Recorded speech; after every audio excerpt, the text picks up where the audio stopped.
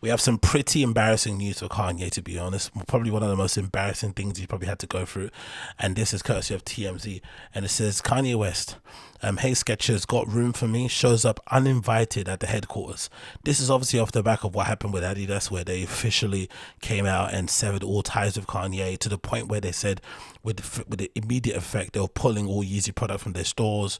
Then various people who worked in various stores were basically sharing information that they were getting phone calls from people in Adidas HQ to basically reiterate that point of view, and that they wouldn't give him any they wouldn't give him any, you know, news or updates in terms of what they were going to do next, like what was happening after that. Were they going to, you know, sell the product in other places? Was it going to go into, you know, outlets and stuff? They just said no, just get it all off of our shelves and our shop floors. We don't want it anywhere. Sorry, we don't get them off your shop floors. We don't want that guy representing our brand in any slightest way whatsoever.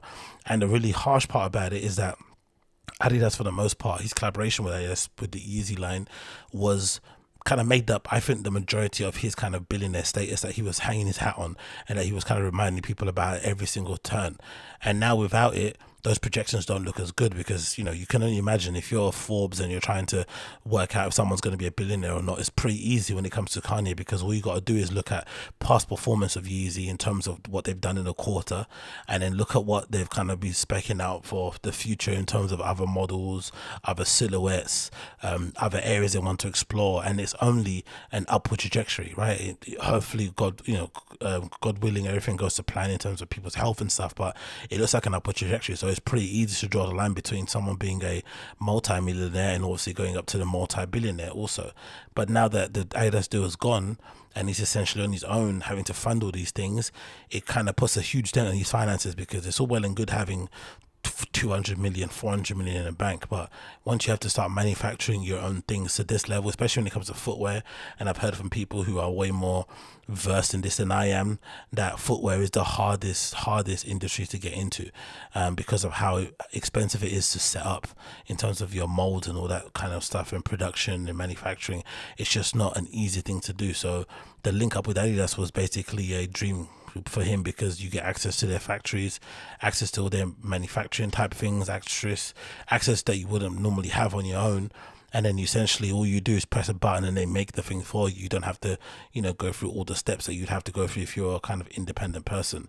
So him to show up at Skechers is definitely, it feels like a really desperate attempt to try to hold on to that billionaire status, because I can't imagine any other scenario in my head or in the world that would make sense for Kanye to go to Skechers to try and ask them for a collab, because it's a brand that you don't associate with Kanye in the slightest. Maybe this is a Ian Connor idea, because he was kind of joking and sort of like, you know, wanting to get linked up with Skechers to do a collab, or maybe he did end up doing it, but for the longest time he was kind of trying to push the whole Skechers vibe, and it didn't obviously take off because they're awful shoes. But it's just sad to see the story that this has essentially happened, that he went there uninvited to try and get a deal done. And if you don't believe it, Skechers themselves put out an official press release with his name in the fucking title, and it says Skechers issued statement on Kanye West's unauthorized visit.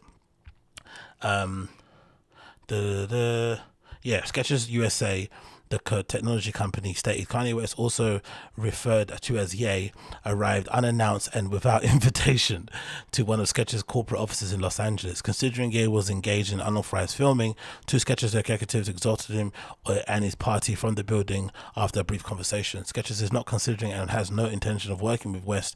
We condemn the recent divisive remarks and do not tolerate anti-Semitism in any other form or hate speech. The company would like to again stress that West showed up unannounced and uninvited to Skechers corporate offices. That's them clearly telling you we want nothing to do with him, because there's a bit here that kind of makes me think, maybe there's an opportunity for him to go back under the right circumstances in an official capacity, when they said something along the lines of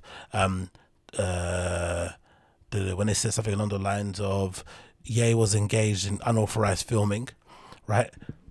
It makes me think that maybe if he didn't start filming, that he would have a chance to speak to the right people there. But they're clearly saying that the filming was just one part that kind of led to him being escorted to the premises. But even if he didn't film and he came in with a full hat or whatever, with a full suit and a hat in hand, they still want him in the building.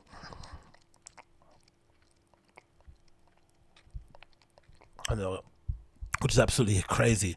But the funny thing is, if I'm not mistaken, two of the founders of Skechers are Jews, like, you know, legit Jewish people, whatever that means in my head. But he just probably picked the wrong place. And again, knowing Kanye, no research prior, no reading, or maybe there was, maybe that was the whole point.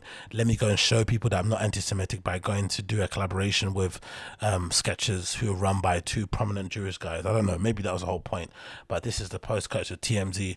It says Kanye is making a quick return. It's quick return. Is making a quick move to find a new home for his Yeezy shoes, hitting Skechers headquarters to talk with the company's honchos, but immediately got turned away.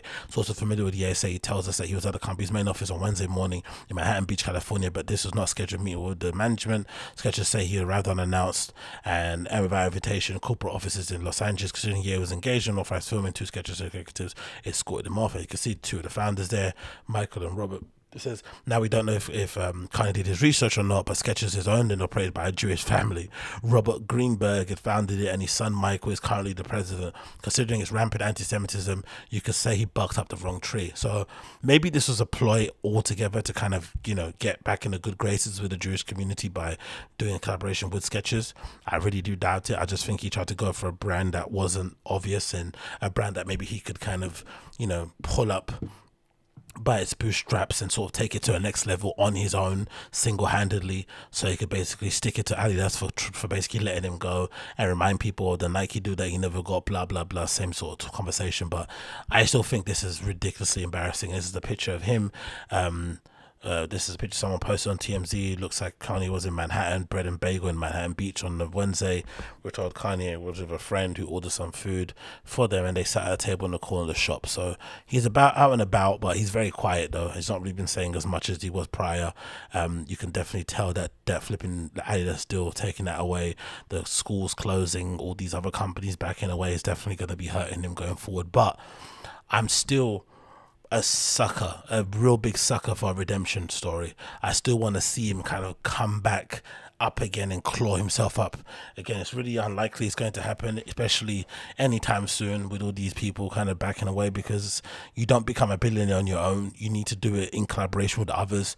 You need to kind of work in tandem with them to kind of make that happen. And if everybody's running away from you and thinks you're bad for business, it's pretty difficult to be like a, you know, I don't say self-made, but just on your own billionaire. You definitely need people's help and assistance. So let's see what happens going forward.